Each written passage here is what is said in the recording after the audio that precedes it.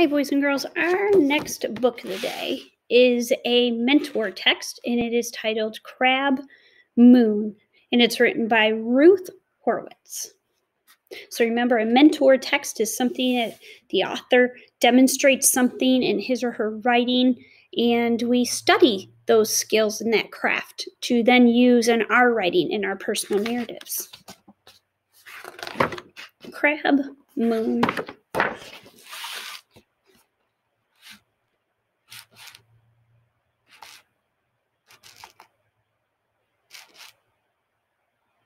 The summer Daniel turned 7.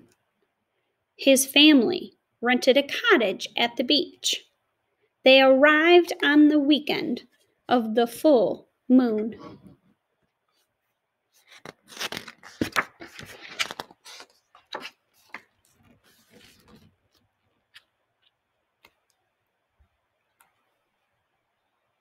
The full moon in June brings the high tide of the horseshoe crab, said his mother. I saw them laying their eggs on this beach when I was your age. Does it still happen? Daniel asked. Every summer, his mother answered. Horseshoe crabs have been coming ashore for hundreds of millions of years. They're older than the dinosaurs. Can I see them? Daniel asked. You'll have to get up in the middle of the night. I'll come and wake you, she promised.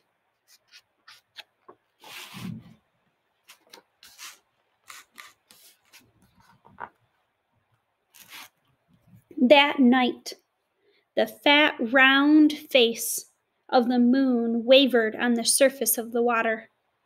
The path felt cool under Daniel's feet. As the beam of their flashlight swept the beach, he drew a sharp breath. Think of a time that you kind of just, something took you by such sudden shock and almost like surprised but impressed, amazed.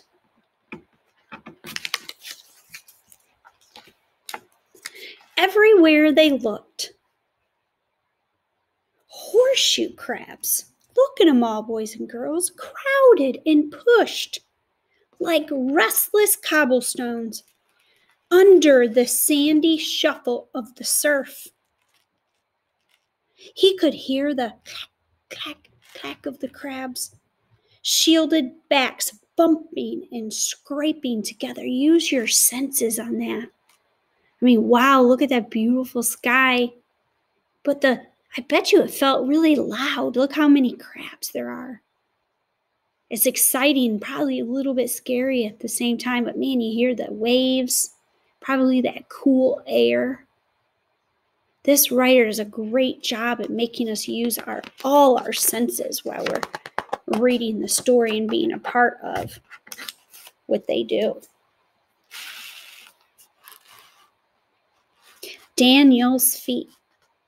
Near Daniel's feet, a large crab dug in the sand. That's a female, his mother said. The smaller crab on her back, it's a male. She laid her eggs in that hole, and now she's pulling him across so he can fertilize them. They watched as the female crab swung herself around. Still carrying her mate, she made her way back to the water. Nature.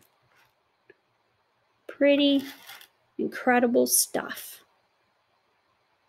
But man, imagine the sound and the colors. Probably the salty air has a little bit of taste.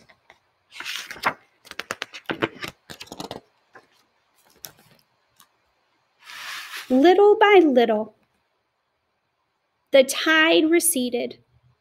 The crabs returned to the sea, and Daniel's feet sank into the sand as he and his mother climbed back up to bed. There they go. Look at them all. No, don't go. Probably a text-to-world connection here, as it makes me think of turtles. Turtles kind of do the same thing. They come and bury their eggs in the sand, and then off they go.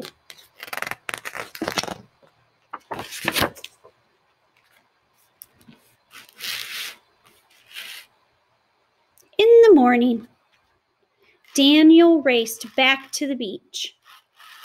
The tide was low now. The tide was low now. The crabs were gone. Curly black seaweed was strewn on the sand, like streamers left after from a party. Imagine yourself standing on that beach. Sand on your feet, the breeze, smell of the water.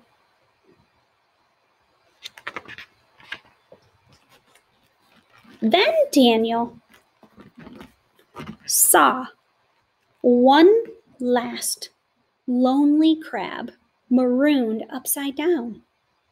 She looked dead and dry. He found a piece of driftwood and gently nudged her. One leg moved. The other crabs had stretched their tracks in the sand where they had swung themselves around and gone home. How could this crab follow unless someone turned her over? That is so kind.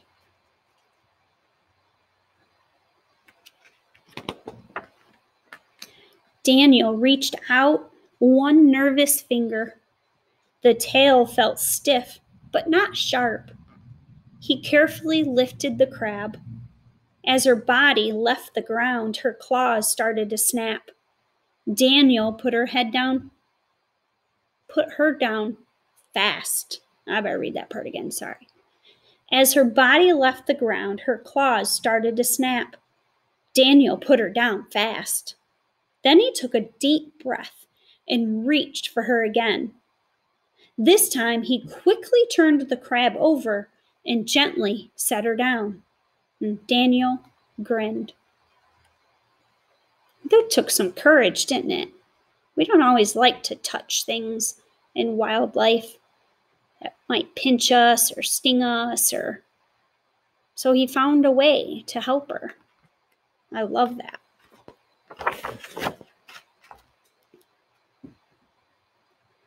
Barnacles and slipper shells covered the crab's back, like jewels on a crown. Notice them?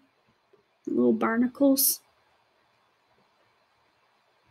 She set off down the beach, pausing and pulling her shell through the sand, quiet as a queen. What a special moment.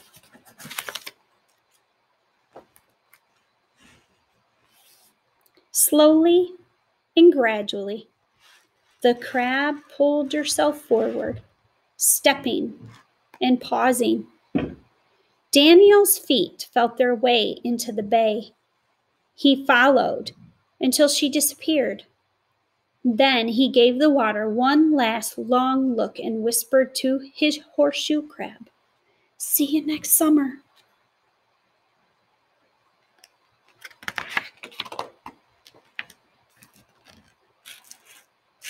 About horseshoe crabs. Horseshoe crabs have lived virtually unchanged for more than 350 million years. They are not really crabs at all. Their scientific name is Limmus polypus, and their closest living relatives are scorpions. Scorpions, spiders, and other joint-legged animals called arthropods. Horseshoe crabs' hard shells protect their soft undersides from predators. Their long pointed tails help them steer as they move over sand and through water. Their 6 pairs of claws are useful for grabbing the sea worms and mollusks they eat. Each spring, horseshoe crabs begin their long journey over miles of ocean floor toward the sheltered beaches where they spawn. They may be found from Maine to Mexico. The largest horseshoe crab crowds gather at Delaware Bay. Unfortunately, horseshoe crab populations are plummeting as their spawning grounds are being destroyed as they are killed for use as bait. Not surprisingly, the numbers of shorebirds who depend on horseshoe crab eggs have also declined dramatically. Wonder what we could do to help them. And boys and girls, that was Crab Moon. Mentor text written by Ruth Horwitz.